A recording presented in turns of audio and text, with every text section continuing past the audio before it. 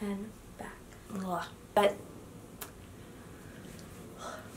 hey guys, what's up? It's Mariana. Thanks for coming back to my channel. If you are new, please subscribe down below. I would be forever grateful. So for this week's video, we're going to be talking about my birthday. My birthday was this past week. I turned 21, which is a really important birthday. I was able to go out and have fun and not even worry about being carded or anything. It was a nice relief. I got to celebrate it by just having a nice relaxed day and then going out at night and dressing up for Halloween as a Girl Scout and just being with my friends, and it was so much fun and I'm so forever grateful for it. I am very hungover from it, but that's totally okay. For this video, I'm going to be sharing 21 things that I have learned in my 21 years being alive, which sounds kind of dramatic, but whatever. And then at the end of it, I'm going to show you guys some of the gifts that I've gotten from my friends. When I show these, I mean in no ways to brag them. I just want to show how grateful I am for my friends and all that they did for me for my birthday. So let's get into the video. So I have my notebook with all my things listed because I'm going to really try my best not to just like ramble and go off topic. But here are the 21 things that I've learned in my 21 years being alive. The first one is pretty straightforward, and I think everyone should live by this. It's a reason why it's called the golden rule, and that is to treat people the way you want to be treated. I'm a really big firm believer in kind of like karma, that if you put good karma out into the world, it will come back to you, and a lot of that comes from how you treat people. Try to be kind for no reason. Honestly, my favorite thing in people is when people are just genuinely kind, when they feel like they don't need a reason to be kind towards you or other people. They just do it because they want to do it. And it can be little things to just holding a door for someone. Number 3, try to stay as positive as you can. I know that is a lot harder said than done, but I have found over the past couple of years that if you really try just to always find the positive in things, it will just make your life so much easier and just make you so much happier. And I know it's easy to resort to just kind of like looking at the negative and blaming other people and not really staying positive, but honestly, if you put the effort into it, more good things will come out of it. Number 4, know your worth. Know that you are worth it, that you that you deserve the best, that you deserve to be around the best and treated the best. So in other words, don't let people just kind of walk all over you and use you and manipulate you. Know that you're worth it and that what they're doing to you, if they're doing that to you, is completely and utterly wrong. Number 5, this kind of goes along with that, which is try to X out toxic people.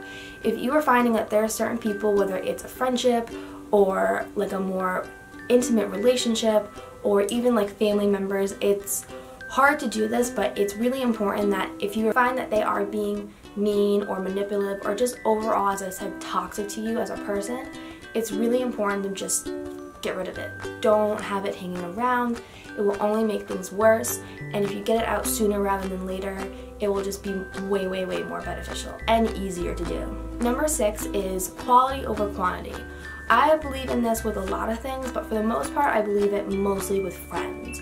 I think it's more important to have a good, small group of quality friends than be that person that's friends with everyone and a good portion of them don't even like you. This was really hard for me to understand in high school because I think everyone in high school kind of strives to be popular. But once I got to the end of high school and I got into college, I realized how important it is to have friends that stick by you and that are loyal to you and that are really just overall really good friends to you and care for you. And most of the time you will find that is better when you have only 3 to 4 good friends opposed to having 20 best friends. Number 7, don't take your family for granted. I know not everyone is super close with their family, but I'm super close with my family, and I have found that I sometimes take it for granted, and you shouldn't do that because there are people in the world who don't have good family relationships, and I genuinely feel bad for those people.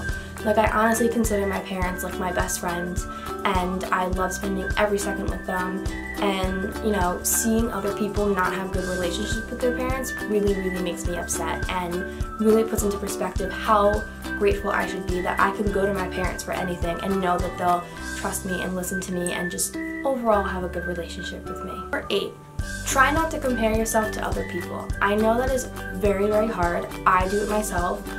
Especially with social media, it's hard to not scroll through someone's Instagram feed and feel like, why is my life not as cool as theirs? Honestly, just live your life the way you want to live it.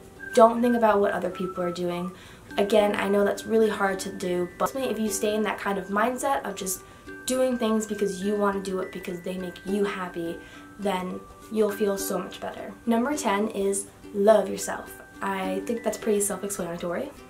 Don't be afraid to speak your mind. I think this is really, really important, especially for women. I think a lot of women feel that they're scared to speak their mind because they believe if they do, they'll be labeled as, you know, a bitch or opinionated.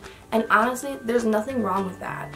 If you feel like something is not right and you want to speak up about it, do it. And if there are consequences, it's better to speak up to those things and, you know, get the consequences but see maybe a change happen, opposed to not saying anything and just living kind of with that regret of not saying anything. Number 12, always strive to be better. This is something that I never really always thought of in the forefront of my mind.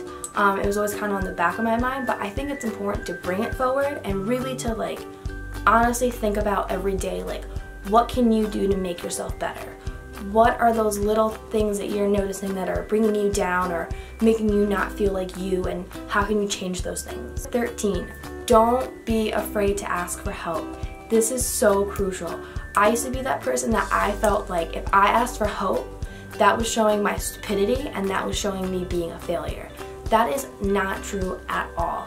Asking for help is really, really important. I have found over the last couple years that I've gained the confidence to ask people help, and as a result I've been more productive and, kind of going off the last one, bettering myself. Number 14, it is okay to not be okay.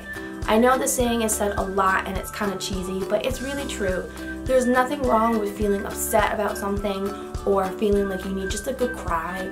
Every once in a while, you just need one. Number 15, take care of your health. I was so unhealthy growing up. It was outrageous how unhealthy I was growing up. And then kind of end of middle school into high school, I kind of tried to switch it more my parents switched the health, and I kind of rebelled against it a couple of times. But now I have ultimately found that literally being healthy is so, so key. Especially when you're at a time like me now where you have to think about the long run, you have to think about your future. It's important to stay healthy because you want to be around. That sounds so morbid, but it's true. You see people every day just having freak accidents of heart attacks or getting diseases or cancer, and that comes as a result sometimes of not being healthy. So you really, really, really have to take care of your body. Number 16, some things happen for a reason. This one is hard because there will be times that things will happen to you and you'll feel really pissed and really upset and hope that they never had happened to you. But ultimately, those things happen for a reason and you should grow from them. Number 17, learn from your failure. I am someone where I hate failing. I really, really hate failing. And I will have times that I will have horrible crits and I will literally just shut down and get so upset from it. Which, there's technically nothing wrong with that, but you have to grow from it. You have to kind of be a phoenix and rise from that. The way of doing that is taking that anger and that frustration from failing and use it towards something better. For me, I use that a lot to push my creativity, and in the end I end up creating better work than I did before. Number 18, love will come when it wants to. I'm very, very into this because I have always been that person that's I need to be in a relationship, I need to be in a relationship just because other people were in relationships, and that's not the case at all. You should move, everyone moves at their own pace when it comes to being in love and being in relationships and having a boyfriend, girlfriend, partner, whatever you want to define it as. It will come in time.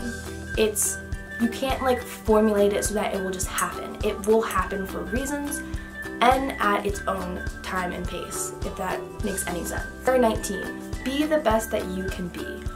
Always try to be just the best. I know that seems kind of cocky and kind of egotistic, but honestly, if you try to be the best all the time, you'll just stay more positive and you'll strive to be better, as I talked about before.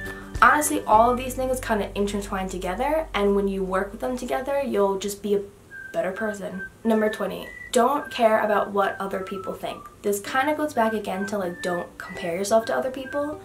And again, I know it's a lot harder said than done. it's definitely important to take people's judgments and critiques, but don't get too caught up in them. Don't take one thing someone has said to you and live with that for the rest of your life. That's not healthy. How do I explain this? Take like just certain particular things and try to use them, kind of like I said before, where they may be upsetting and frustrating. Use them to make you better. Use them to kind of like push you and give you the drive to just be the better you. And lastly, number 21, follow your dreams. This is really cheesy, but it's really important.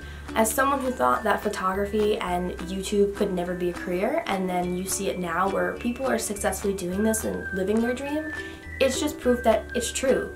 You can follow your dream and you can succeed in it. So go for it. If you're gonna take anything away from this, I think ultimately it is just be a better person, strive to always just be good, and when you're good, karma will bring good things back to you. So those were all the 21 things that I wanted to share with you guys.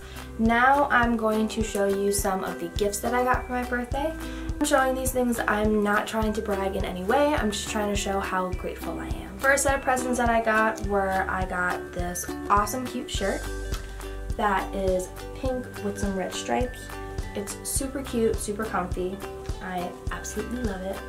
And then I also got from the same person this bomb-ass shirt that says, "Women do it better," because they do. Then she also got me this great coloring book of things from the 90s. It's just so awesome and so comical. I'm obsessed with this. Like, if you can see this, is the entire cast of Friends. Like, this is good just for like stressful days when I want to color it out, you know? And then lastly, she also got me some great little poster boards. This is one of them. The other one is like the famous scene from Pulp Fiction when they're dancing, and I already have that one hung up because I love Pulp Fiction. Me the Modern Renaissance palette from Anastasia, and I'm so excited to use this. I will definitely be doing some tutorials with this. I'm very excited for that. She also then got me this really cute little like pack of like letters to your future self, which I think are just so cute. I love these ideas of like kind of writing to yourself and to your future self, because it's a good way to kind of just like reflect back on who you were as a person and how you've grown. So I love this. Then she got me one of the highlighter duos from Rihanna's Fenty Beauty. I'm so excited for this. I literally don't have any good highlighter, so this is major key. I'm very happy with this. My next friend got me this. It's a little set of Daisy perfumes, which is so crazy because I really want a Daisy perfume and I don't even think she knew about that, so kudos to her for just having that friend telepathy there. She then also proceeded to get me some candy that's rosé infused, so I am very happy about that because I'm a basic bitch and I love rosé. She then also got me these postcards, which are all famous photographs from the MoMA, which you guys know that I'm a photography major, and then it's also really just perfect timing because I will be studying abroad soon, so I can use these to send notes to people when I'm abroad. And the last set of gifts are from one of my friends who also got me kind of more things themed to me going abroad, which I absolutely love. She got me this great little passport case where you can also hold like your credit cards, and it has this special thing so like people can't steal your information, which is key, very key. She also got me this beautiful notebook that I'm so excited to use when I'm abroad, and it has like a little compass and everything, so it's very travel themed, and I'm definitely going to be documenting as much as I can and sharing it with you guys when I am abroad. And then lastly, for the dorm room, she got me one of these sets where it's like the string lights and it has the little clippies on it, so I can post pictures of my friends on it when I'm abroad, so I always have them there with me. So thank you to my friends for just getting these for me to begin with, and also just for making my birthday the best birthday ever. That's it for this video. I hope you liked it. I hope you learned something from it. I will keep you guys posted on everything coming up for these next couple months, and then I'll be going abroad, which I'm so excited about. But yes, there are more videos to come, so like and subscribe this, and I will see you guys soon. Bye!